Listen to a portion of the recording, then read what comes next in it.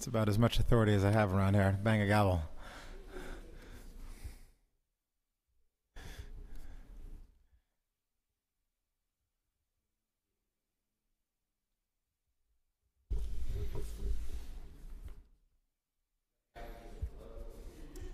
Just exercising my wrists.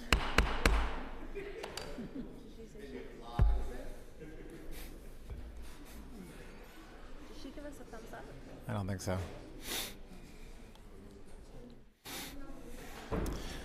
Hello, welcome everyone. My name is David Greenfield. I'm the council member from the 44th Council District in Brooklyn. I'm privileged to serve as the chair of the Land Use Committee. I want to welcome my esteemed colleagues who are members of the committee and who have joined us today. I want to welcome Council Members Garodnick, Councilmember Mendez, Councilmember Rodriguez, Councilmember Koo, Councilmember Lander, Councilmember Levin, Councilmember Williams, Councilmember Wills, Councilmember Richards, Councilmember Cohen, Councilmember Kalos, Councilmember Torres, Councilmember Traeger, and Councilmember Salamanca. I want to thank Chair Salamanca, Chair Richards, and Chair Koo for their outstanding work on our land use subcommittees.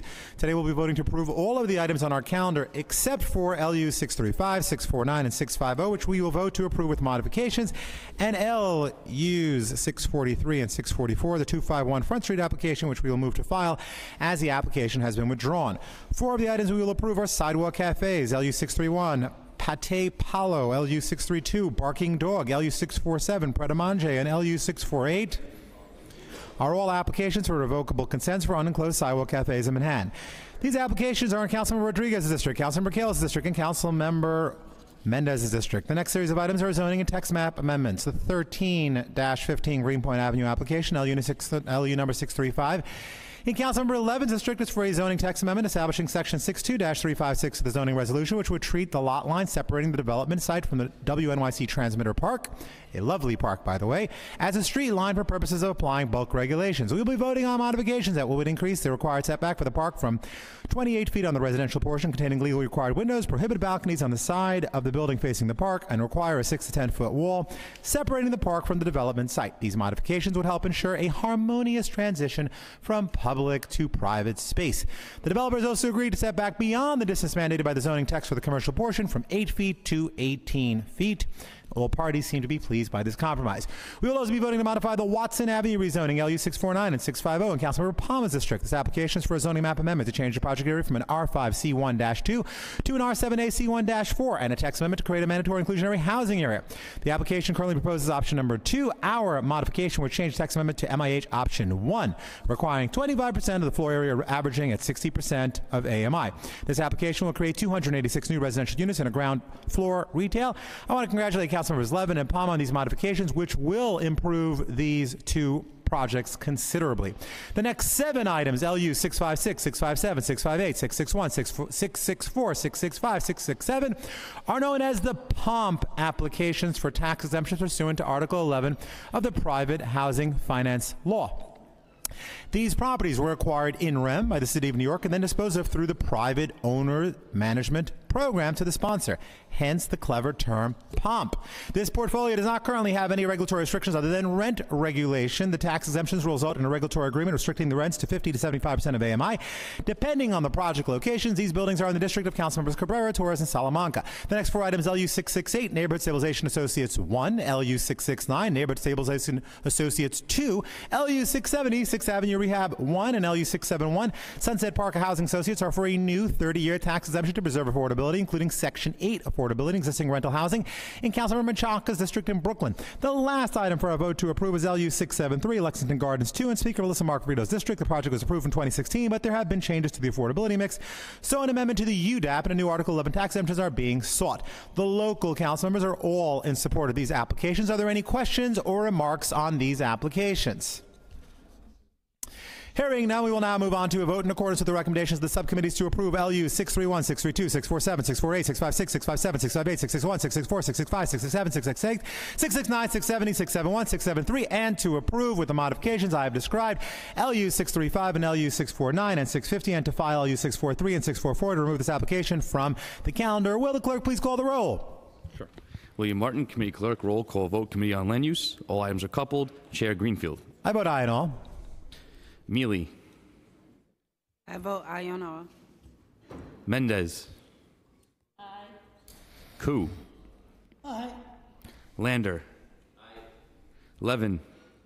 I vote aye, and I want to thank Chair Richards and Chair Greenfield, as well as the land use staff, for working with me and the both affected communities and the Greenpoint Williamsburg community with respect to the 1315 Greenpoint Avenue project, and with the Vinegar Hill community at the 251 Front Street application. I also want to acknowledge the Vinegar Hill Association, the Friends of Transmitter Park, as well as the applicant for 251 Front Street for making a good faith effort to go through the issues with us. Unfortunately, we were unable to reach a conclusion that was going to be satisfactory, and therefore they opted to withdraw the application.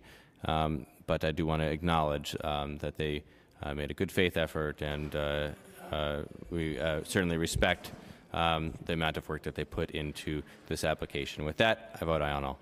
Thank you. Congratulations, Councilmember. Garodnick. Rose.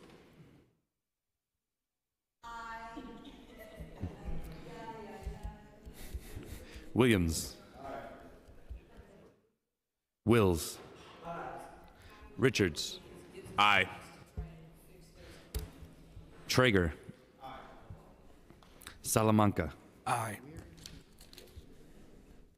By a vote of 13 in the affirmative, 0 in the negative, and no abstentions, all items have been adopted. Folks, we're going to keep the roll open for 15 more minutes. If you can just hold on just for one more minute. Folks, just one more minute. Today is the last Land Use Committee for the longest serving member of the Land Use Division, Peter Janicek. Peter.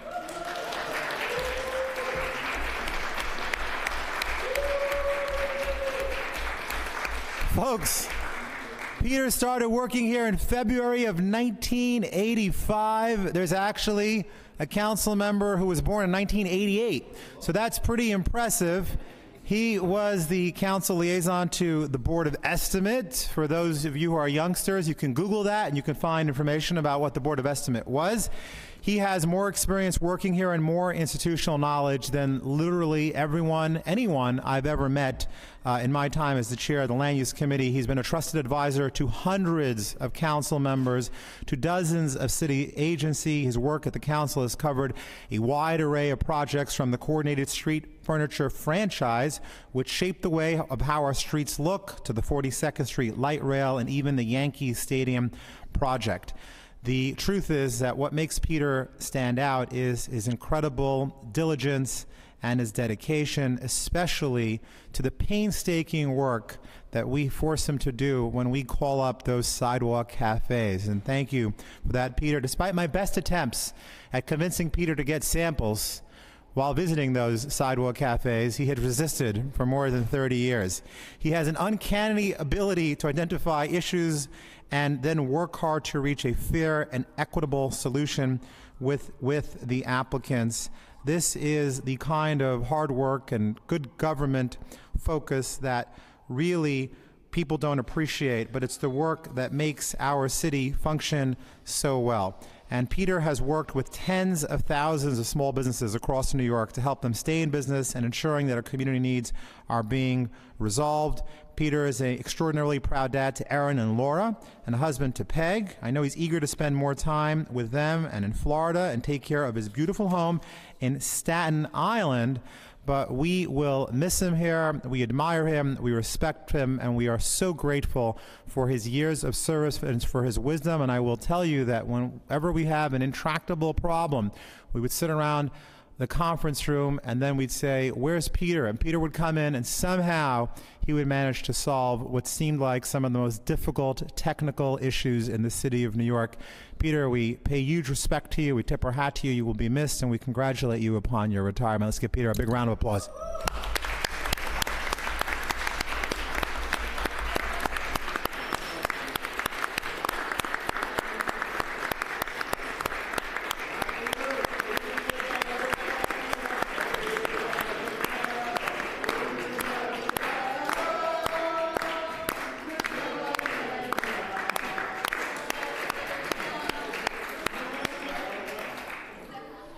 So we're going to keep the vote open for 15 more minutes. Please join us for cake. We got a couple more votes to call. Please join us for cake and some non-alcoholic beverages, and the clerk will continue to call the roll. Thank you. Councilmember, excuse me. Yeah. Councilmember Cohen. Reynoso. Torres.